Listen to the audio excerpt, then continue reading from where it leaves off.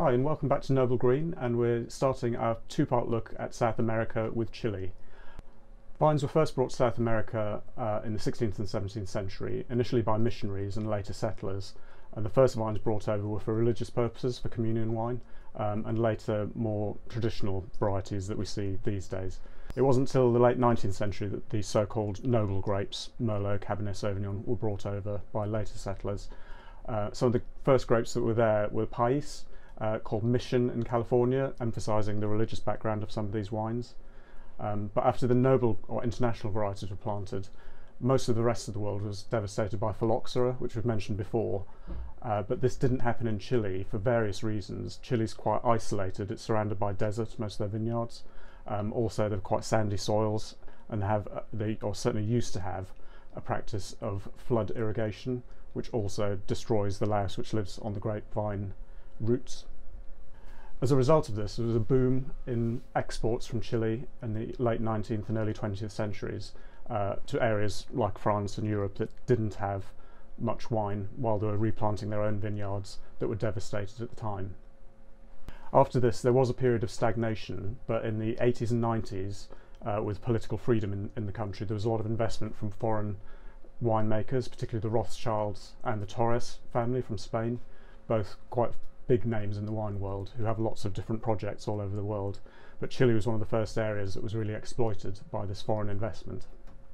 A lot of the traditional methods that we used, things like the big sort of evergreen beech vats called Rauli, and the old practices of flood irrigation were phased out in favour of stainless steel fermentation vats, the use of French or American oak, temperature control, proper vineyard canopy management, and all of these modern practices to really streamline the wine industry and make wines that were suitable for export and domestic and consumption throughout the rest of Europe and America in particular. The replanting in the late 19th century still dominates the vineyards. There's a huge amount of Cabernet Sauvignon grown in Chile. It's by far the dominant grape, but there's also a lot of Merlot, Carmenere, which we'll come on to, an interesting variety, as well as the old varieties Pais and Moscatel, these traditional pink skin varieties that were grown throughout South America, brought in by the Jesuit missionaries initially. These are still grown and still made into a lot of cheap jug wine that you'll find consumed domestically, but virtually none of it's exported, particularly to the UK. Also, after a major earthquake in 1939, there was also replanting with the French grape Carignan, and there's a lot of this old vine Carignan around as well, particularly in the south of the country. We're starting to see some really interesting wines from this. Chile's signature grape is of course Carmenere. It was initially thought that Chilean Merlot just tasted different, in the same way that Malbec, as we'll see in Argentina, is different from the Malbec from Cahors in France. The growers did know they had something different, but they usually referred to it as late Merlot because it ripens later than standard Merlot, up to 3 weeks later, which really should have been a clue that it was a different variety altogether. They also call it Chilean Merlot just to emphasise its uniqueness. There was an ampelographer, which is just a word for a grape expert, Jean-Michel Boisco, who was touring the vineyards to help them sort of identify them and help with the replantings. And he was shown a Merlot vine and he immediately said, "That's Carmenere," because he recognised it, because there's still a little bit left in France. It's still quite obscure even in France. There was a small but significant amount in Bordeaux pre-Phylloxera, but because of its habit of late ripening, it often didn't produce very good wine in France, so it was phased out and a lot of it just wasn't replanted. You will very occasionally see it in some Bordeaux's on the label, and people assume that it was imported from Chile, but in fact it's the other way around.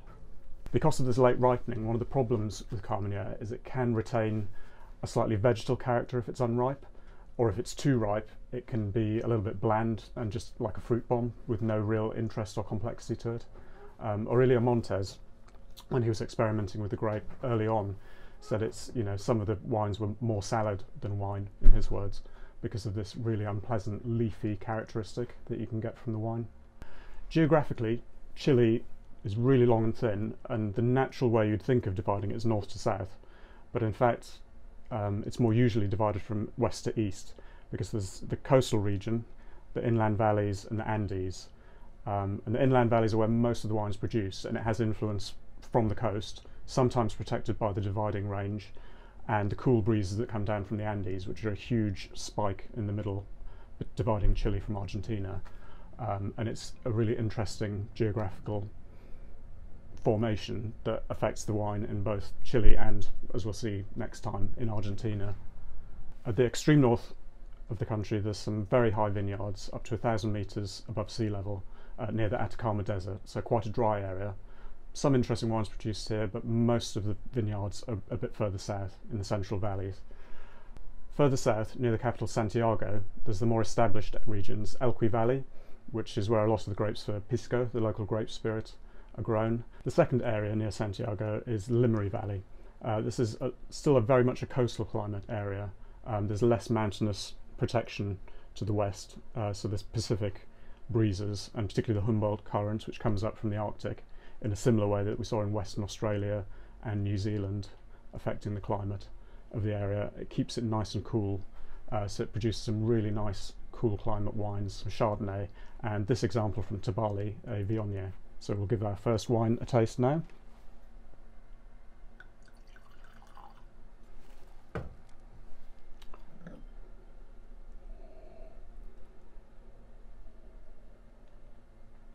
So on the nose you've got a lovely peach character. It's very typical of Viognier from wherever it's from.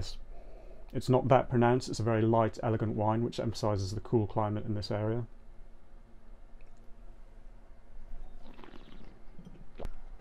Again, on the palate you've got that lovely white peach flavour, a little bit of peach skin, there's a little bit of texture there as well. It's a lovely wine on its own, or this would work really well with whitefish, any kind of whitefish dish, lobster on the barbecue. It's got a little bit of meatiness there that means it can stand up to some really quite strong flavours. Moving further south, we have the Aconcagua region, which comprises Aconcagua itself, which is relatively warm, and it's a good source of Bordeaux-inspired reds. There's Cabernets, Merlots and so forth that were planted quite widely. And also Casablanca Valley, which is a name you might be familiar with. You see it quite commonly on labels over here, which produces some really nice Sauvignon Blancs, Chardonnays and Pinot Noirs, all grapes that prefer a slightly cooler, damper climate, which you have in Casablanca. Aconcagua and Casablanca were mostly planted in the 1990s. It's a fairly recent wine growing region. Grapes were always grown here, but these new plantings are still relatively young in terms of the wine world as a whole. The standout sub-region here is Lleida Valley, which is where we're seeing some of the best wines from. It's a really superb area and worth seeking out wines from there. In the Central Valley region, among the names we're familiar with over here are Maipo. It's an area that's rather warmer and again more widely planted in the late 19th century, perhaps more due to its proximity to the capital than any sort of intrinsic quality in the area. You quite often find some areas that are historically significant are nearer to areas of large populations rather than them being planted because they are intrinsically good wine producing areas. A good example would be somewhere like Bordeaux, which a lot of the estates were planted by aristocrats to get away from Paris. Further south and at a slightly higher elevation is Rapel. Now Rapel itself includes the sub-regions of Cachapal and Colchagua, which is a name that you may be familiar with if you like your Chilean wine. Here we have an example of Chile's signature grape, Carmenere, from Colchagua Valley, and we'll give this a taste now.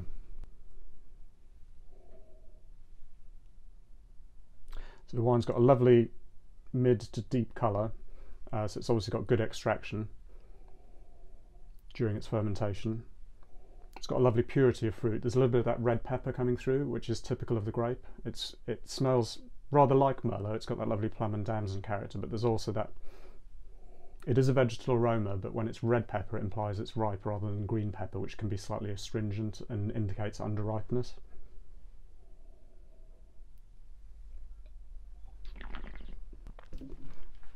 Now, there's a lovely ripeness of fruit here as well. It's a dry wine, but there's a little sweetness on the finish, which isn't residual sugar, it's just that lovely ripeness that you get from the lovely long summers and the cool nights. It's got a tiny little bit of tannins on the finish, quite powdery, which means it would work really well with food. But one of the things Carmenere is really good for, and there was actually a campaign run by Wines of Chile a few years back, is curry. Not all curries, but if you think of a lamb curry, very few reds can stand up to that spiciness, and particularly chili, whereas this can, I believe. And although it has lovely extraction. It's not over extracted, it's not jammy, it's not overly fruity. There's no discernible element of oak here that I can get, but it's lovely to see a wine of its place. This could only really be from Chile. It's got that lovely fruitiness, but also the acidity and the balance, as well as curry. This would work really well with roast gammon, for example. Really nice wine. Curacao is the next region further down. It's got high rainfall, less influence from the ocean. The dividing range to the west is a little higher here, so there's much more shelter, but you do get the cool breezes coming down from the Andes, but there's slightly higher rainfall as well. Moving further south again, we come to Maule, Chile's oldest area under vine. There's some of the usual suspects here: Merlot, Cabernet, Carmenere, but also they're rediscovering some of the superb old vine Carignan and Pais, which are yielding some really interesting wines. The Carignan was largely replanted in the late 30s and is now considered old vine, being 70 odd years old. And obviously older vines, as we mentioned before, produces some of the best fruit. Some of these vines are grown in quite an interesting way, sort of up into trees, so you see people having to sort of climb up to pick the grapes. This is really more by accident than design, but it really suits the grapes. It actually keeps them quite well aerated, slightly sheltered from the sun as well, up there in the trees. There is a broad coalition of growers called Viña or Viñadores de Carignan, and one of the prominent producers is the Garage Wine Company. They primarily started because some of these farmers of this old dry farmed Carignan weren't getting very much for their grapes, but they were actually producing some really fantastic fruit that wasn't really being utilised in the best way. So we're now starting to see some really fantastic wines coming out of this broad coalition Viña, mostly Carignan, but also some interesting things coming from Pais as well. When I say dry farmed, it just means no irrigation. There's actually 10 times the rainfall down here than there is in areas further north in Chile, but it's still relatively dry, probably similar to Bordeaux in terms of precipitation, and this produces some really lovely concentrated fruit from these old vines. Because the vines go down so far, the roots penetrate up to about 40 metres with vines of this age. It means they're more stable, they're more able to weather out periods of rainfall and dryness more evenly than younger vines are. From Cauquenes, right in the centre of Maule, we have this example of Pais from the Garage Wine Company. It's a relatively light wine. Previously, the winemakers would try and fit it into the mould of French wine. They would try and over-extract, oak age it, and it really doesn't suit the grape that well. If you think that most of this wine is actually produced as almost a rosé, a very light jug wine, treating it that way doesn't really suit it. It's now more commonly treated more like Pinot Noir, with minimal extraction and a lightness of touch. So if we move on to our last wine and give that a taste now.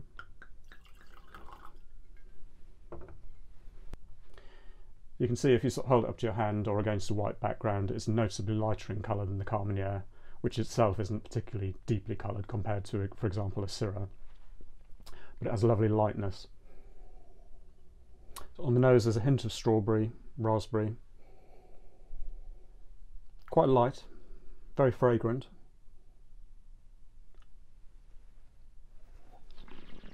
And on the palate again you've got that lovely light berry fruit, a little bit like a berry compote, a little bit of creaminess coming through, possibly from malolactic fermentation. I don't know if I've done that here, but it does taste a little bit like it, which just gives it that slight creaminess on the finish. A little bit of tannin, little dusty tannins, and a little bit of grip from the acidity. It'd be lovely with sort of light meat dishes, something like pheasant it would work really well with, or chicken. It could also stand up to something a little bit stronger. It could work really well with something like, for example, baked salmon with a red wine sauce, with those slightly stronger flavours. It's got the acidity and the grip to handle that, but a very, very lovely little wine. Right down in the south, we've got the three main regions of Itata, Biobío and Malleco. Being naturally cooler and wetter, these suit aromatic varieties really well, so you're seeing things like Gewürztraminer, Sauvignon, some Chardonnay and Pinot Noir grown here. We're seeing a little bit of it in the UK market, not too much, but these areas are still being exploited and planted, and they're trying to find the right sites, but there's one or two wines starting to come through into the UK market. And next time we're going up and over the Andes and into Argentina. Salute!